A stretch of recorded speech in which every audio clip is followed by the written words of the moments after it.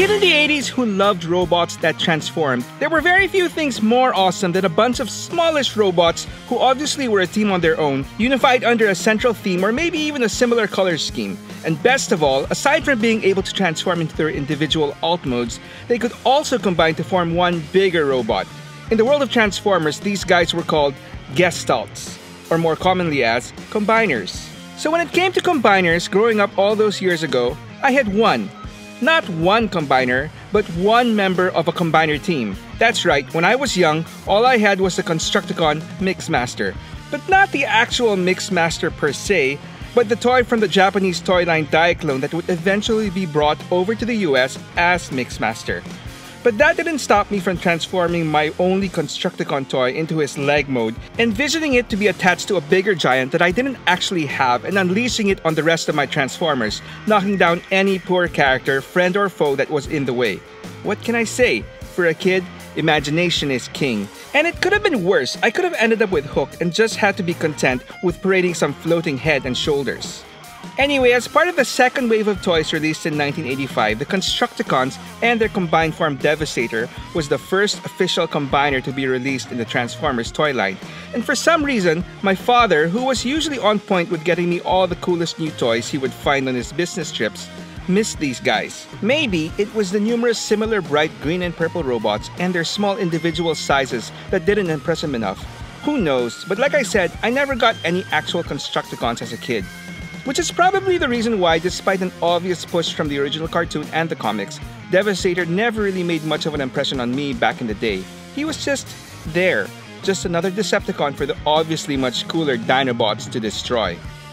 And it got even worse when in the following year, Hasbro introduced no less than 5 arguably cooler combiner teams into the line. And all of a sudden, the once imposing and unstoppable Devastator was getting his ass whooped by Bruticus in the cartoon. As a kid, I just couldn't understand how in 1986, Devastator was still wreaking havoc on Autobot City in the animated movie, while Autobots like Springer, who had better things to do than die that day, helplessly slingshot explosives at the Decepticon giant with little to no effect. Even the Dinobots couldn't stop him. I mean, Devastator? Really? Where the hell was Superion or Defensor? Of course, back then I had no idea how long it took to make an animated movie, and even if it was 1986, production actually started a lot earlier, well before the aforementioned Autobot combiners were even in existence. It would only be years later as a grown-up that I would gain a better appreciation for Devastator as a toy and as a character. As a toy, even from the start, Devastator was quite a unique combiner. Aside from being the first, he was constructed quite differently from the later combiner teams that mostly followed the cookie-cutter formula of being teams of 5 composed of a larger leader robot that formed the main body and 4 smaller robots that could interchangeably form either an arm or a leg, which was referred to as Scramble City type of play.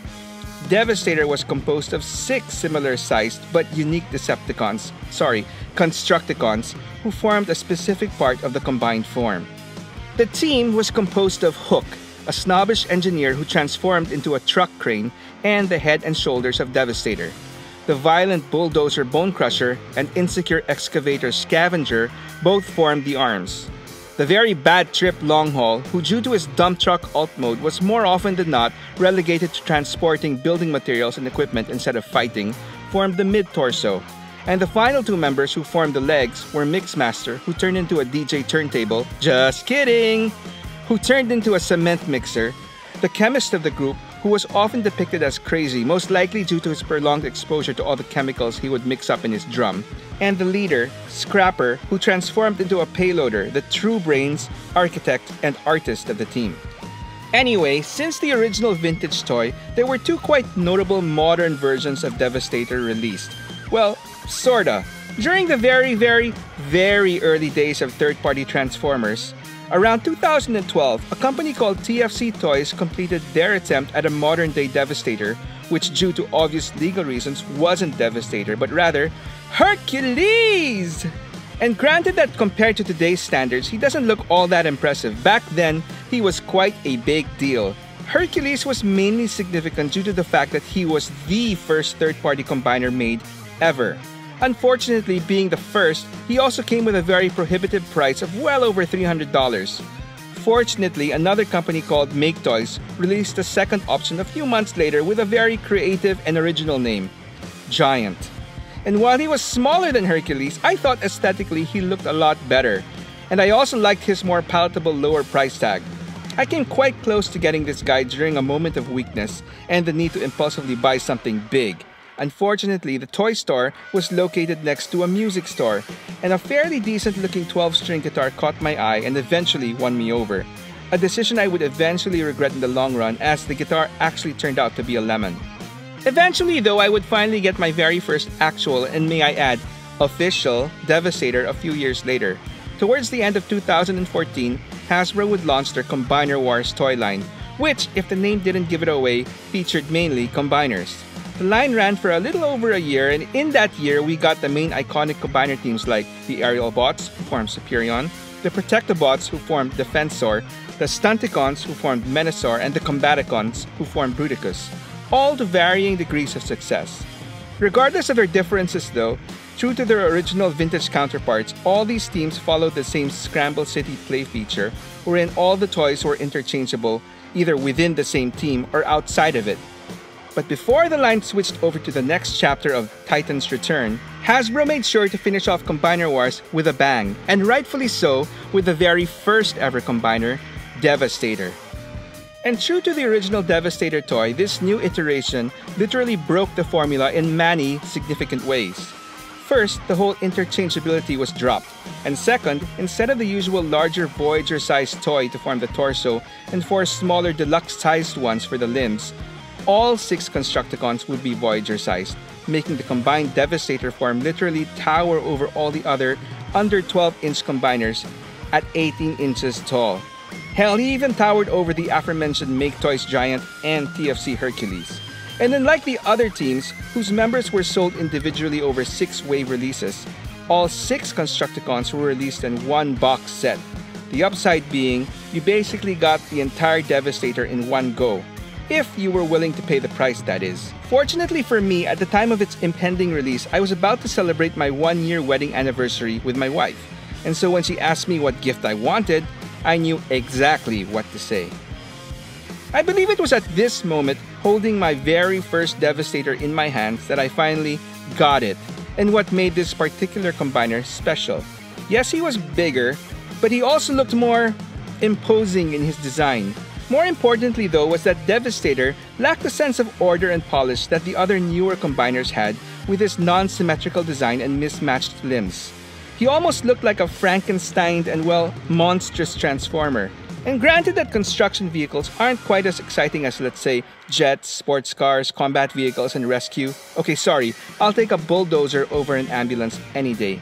I do love the ironic twist of the uniting theme of the individual Constructicons being agents of creation and building, while their combined form is basically a major instrument of destruction. Anyway, this Titan-class version of Devastator led me to one important realization. I needed more Devastators in my life, specifically one for my masterpiece display and one for my live-action movie display. For my masterpiece shelf, there really was just one option for me: Constructor from the third-party company Toy World. Now, when Toy World first announced that they would be making a masterpiece-class giant Devastator sometime around 2014 or 15, I scoffed. Yes, he did look good, and the working treads on both Bone Crusher and Scavenger were a nice touch, but I thought that there was no way I'd get that. He was just too big. Fast forward a few years later though, with a practically complete G1 Decepticon Season 1 masterpiece lineup on my shelf, the need for a suitably large masterpiece Devastator became a reality, and no, the Hasbro Titan's Return version would not cut it. By this time, Toy World's Constructor was recognized by most collectors as the king of all third-party combiners. He was the biggest and ironically the most stable, thanks to the use of an extra dedicated lower torso and thigh piece. While others didn't like the idea of a parts-forming combiner, the trade-off was a giant that would not fall over from its sheer size and weight. When I finally decided to go get this guy over 2 years after the initial release, he was only available as a repackaged box set, with a very hefty price tag attached to it. I hesitated and went back and forth with my decision to buy, constantly bugging my friend a seller who was setting up the pre-order, as to when the absolute last deadline would be for me to confirm my order. Eventually, he probably got tired of me asking, and so one time, he just casually but flat out said, "Oh, I already pre-ordered it for you." Silence. I was dumbfounded. Then he followed that up with, "So how did hearing what I said make you feel?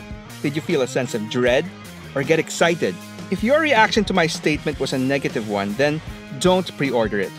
But if you got excited, then do it."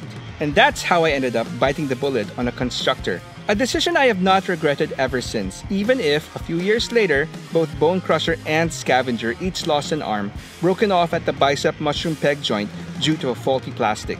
A repair project I have yet to get around to. The massive combined form remains unaffected and will be one of the main centerpieces in my masterpiece display for years, with no intentions to switch him out, even if there appears to be a new challenger or two in the horizon from the usual suspects.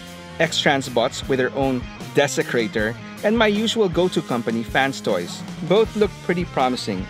Although for X-Transbots, I didn't quite enjoy their Menasor as much as I thought I would, and I am still waiting for them to finish their Defensor. And as for Fans Toys, despite their proven track record of high-quality releases, the jury is still out on whether they can actually make a proper combiner at all.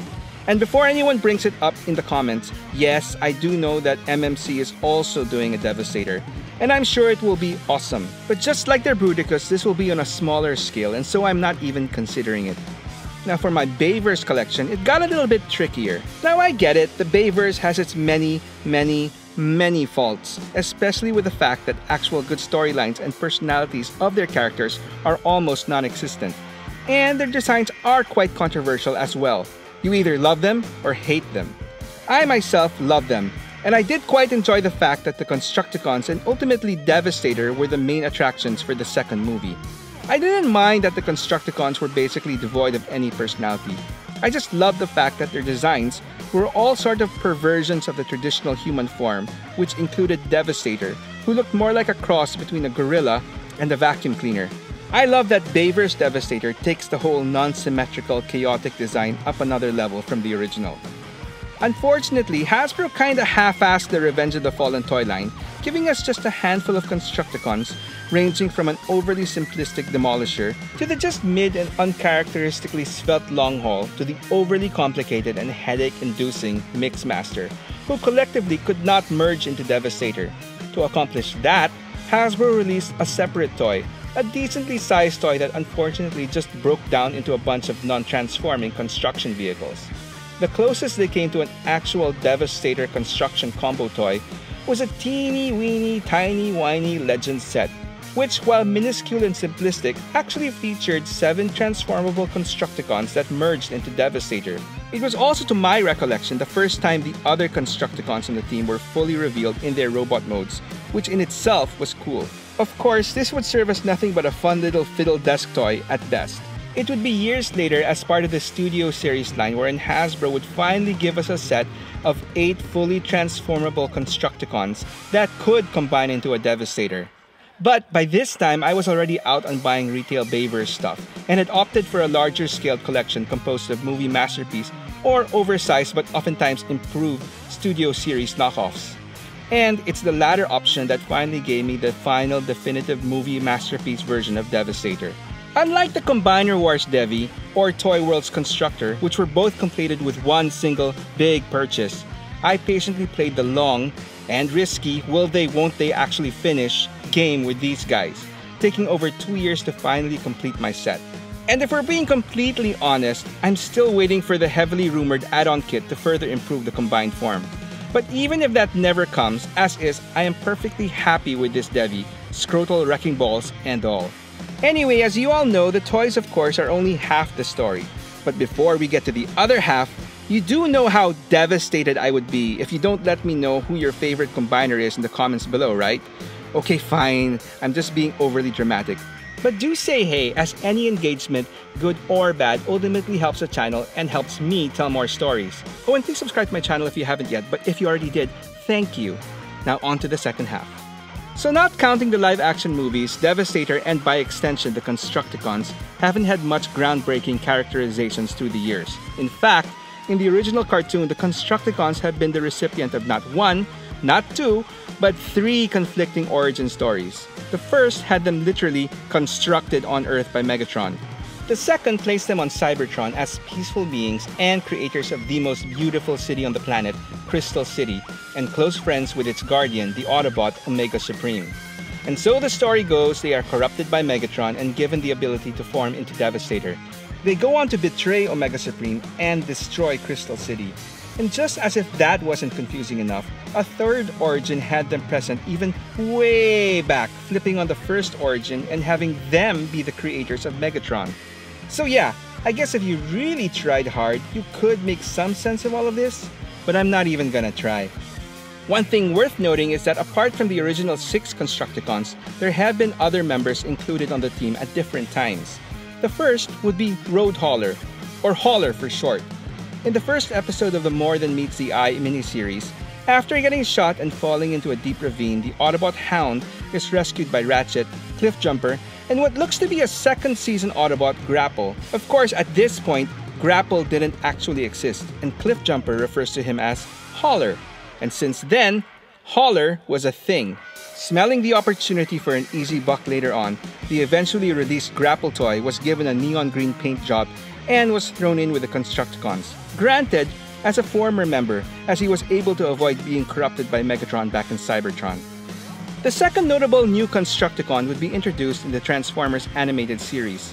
Initially, only 2 familiar named members are introduced, Scrapper and Mixmaster, who would come to life due to some all-spark shards getting implanted into a pair of construction vehicles.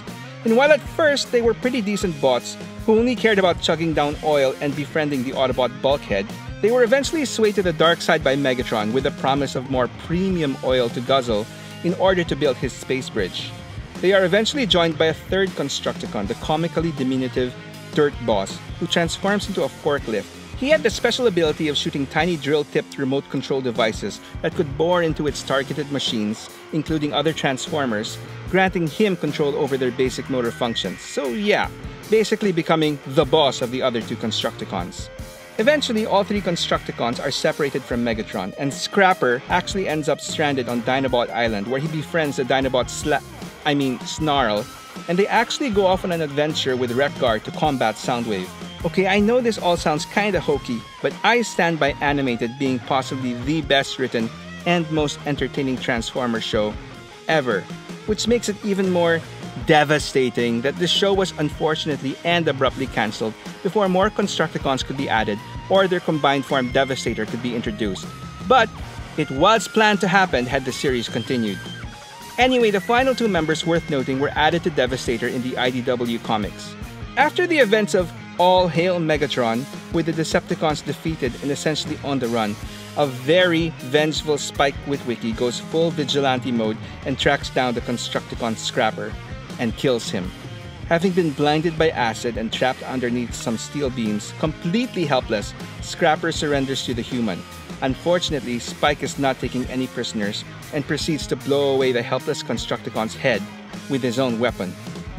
Despite being dead though, Scrapper's body was recovered by his fellow teammates and still incorporated for a time into Devastator, literally giving him a dead leg. Which is a nice callback to my previous observation of him looking like a Frankenstein creation consisting of dead robot parts. Nice. Later on, however, the Constructicons were modified into a more modular design, moving Hook down to take over Scrapper's leg, allowing any other properly modified Transformer to plug in as the head. The original intent was for Megatron to be that Transformer, but not willing to be a test subject himself, the Autobot Prowl was secretly captured and mind-controlled by the Insecticon Bombshell to become the new head of Devastator, and thus, Prowl-estator was born. Eventually though, Prowl was successfully separated from the rest of the Constructicons, but comically, having really enjoyed being merged with the logically superior Autobot, the rest of the Constructicons offered to join up with Prowl instead and leave the Decepticons. This on and off Prowl Constructicon partnership would continue for a while, up until Devastator's loyalty is finally won over by the Decepticon leader, Starscream. Actually, to be more accurate, the leader of all Cybertronians, the Chosen One, Starscream, who incorporates his ever-loyal Primus fanatic and former Autobot, Scoop, into the Devastator equation, in order to mind meld and influence the rest of the Constructicons to be loyal to him. And so I guess you could say that that is the latest scoop on Devastator. And while I'm not the biggest fan of Scoop, whom I find quite annoying and dull, his toy has inexplicably remained in my collection all these years for the sole reason that he holds a little sentimental value to me, as he was one of the few Transformers I bought on my honeymoon. And speaking of which, if you want to know more about another Transformer that I got on my honeymoon, you can jet over here, or if you want other Transformer stories, you can fire a click over here. Either way, thanks for watching and I hope you come back for more.